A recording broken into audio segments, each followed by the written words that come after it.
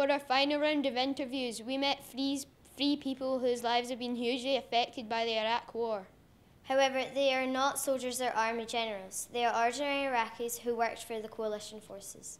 We aren't allowed to show you their faces because some people in Iraq think that they are traitors and have threatened to kill them. What inspired you to become an interpreter? See, being in an environment when you have to make a very hard choice, either to face death every day or participate in rebuilding your country, it's not an easy choice to make. But I've been in a situation where I have to make a choice, either to put myself in danger or risk my family lives as well, or start moving on. What happened in the war, and now we have to focus on our future. So the best thing to do that is through working with the coalition forces, because they had a plan how to do it. Other people around in the same place, they just wanted Iraq to go back 100 years in the history, and because they only believe in very radical thoughts. And working with the coalition forces, whether they're the Americans or the British forces, was a very, very tough and also very enthusiastic decision to make. I was inspired to rebuild my country through working with the British forces. Mr. H worked with the coalition forces to help rebuild the Iraqi education system, and he was very proud of his job. But he had to be careful that no one found out what he was doing. We used to be undercovered. I used to be a dentist working in Iraq. I carry my coat when I'm going to the green zone. So the people from Taliban or from, let's say, Qaeda, they think I'm going to my clinic because I'm carrying my coat. And sometimes I choose a different ways. It's 10 minutes from my home where I work. I had to go to 30 minutes trip, then change my ways and change sometimes my clothes to go back to my work. And then when I come home, I come from a different way. So I kind of a very tough way to meet them, and sometimes you have to say hello to them, so that they won't think that you are against them. They are just people you normally see in every day, but when you see in deep into their eyes, you can feel they are bad people. Mr. J's job with the coalition forces was also very dangerous. He worked as an interpreter for the British Army and found every day very frightening. It's not easy job because you might lose your life, or anyone of your family will be killed by militia. So you have to be brave man and to feel like a soldier, because when you are patrolling outside, you have to think at any time whether you are be shooted by a sniper, or there is a rocket will come next to you, or there is RPG-7 will attack the tank that you are in, or a missile against the aircraft. Because I work as interpreter with the Air Force, British Air Force for 2 years and a half, and it was not easy job. What was the scariest moment? One of the scariest moments I ever seen, that one day while I am in the British bases, we have been attacked by mortars about 250 just in 3 or 4 hours, and we thought that everyone will lose his life. Sadly, a lot of the people they know did die during the war. They were murdered by the militia who accused them of being traitors and working for the coalition forces. Because of our work, I have lost 5 of my colleagues because of roadside bombs and assassinations, because they were in some way, the terrorists or the insurgents knew that they were working for the coalition forces.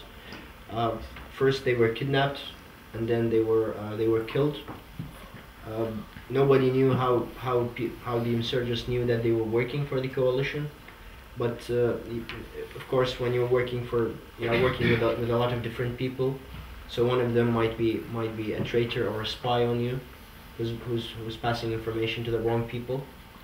So I think in 5 years I lost about 5 of my colleagues. 2 of them were young ladies who've been maybe in their mid-20s. They were working to build the country. They were working as they weren't even interpreters. They were working like simple things, like they are clerics or things like that. But everyone was treated the same. We we're all considered as collaborators and traitors. So they put a price on our heads that we all of us should be killed. Because of their work in the collation services, some people in Iraq have threatened to kill them, so they have had to move to Scotland in order to be safe. They may never be able to return to Iraq. They have sacrificed a lot for their country, and does. When we wondered if anyone here would be able to sacrifice that much.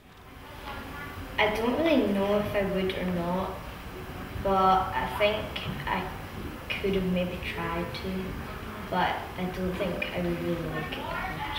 I'd try, but I don't know whether I'd be able to put my life at risk to save my country. I would want to be able to do it, but I don't think I would have the courage. I think that I'm like Scottish and I have to do it for my country, even though maybe I don't want to do it. If I had to put my life at risk, I would take like my family to a safer place or something, and then do that so that it doesn't affect anyone else, just me. What would you have done if you were Jack and Harry and you were forced to go to war? How would you feel? I'd feel very angry because I might have not wanted to go to war, which I don't want to go to war, but I'd be really angry. Well, you'd have to go and I wouldn't feel that happy. I'd be quite angry. Well, I don't think war is like a right thing to settle things like between countries. So I think it'd be like very hard to put like your life at risk for something that you don't agree that your country's doing. I'd feel upset, maybe a bit angry at being forced into it because I wouldn't want to go to war because it's horrible. What has this project taught you about war? Well, this project's taught me that war is not just a game that we play on our Xbox or our PS3. War's real.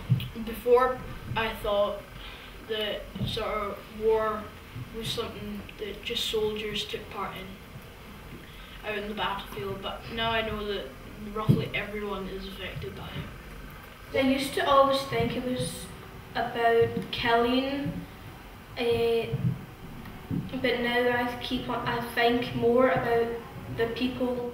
I've come to my senses because I thought war was just a little laugh, but it isn't now that I've realised. How is your opinion of war changed? Well, I didn't really know much about war, but now I think it's cruel and sad how people kill one another when you could just sort of be friends. How do you feel when you're playing your war games on the computer? Do you feel any different having taken part in this project? Do feel different, sort of. I wish you didn't really have to kill them now. I wish you could just sort of like talk to them and ask them to go away or not have to do it at all. In these war games you can just respawn, but now in war if you die you're dead and you have to stay there. Can you sum up war in one word?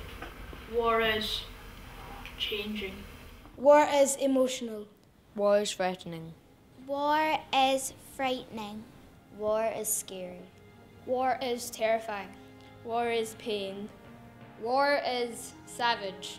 War is deadly. War is devastating. War is destruction.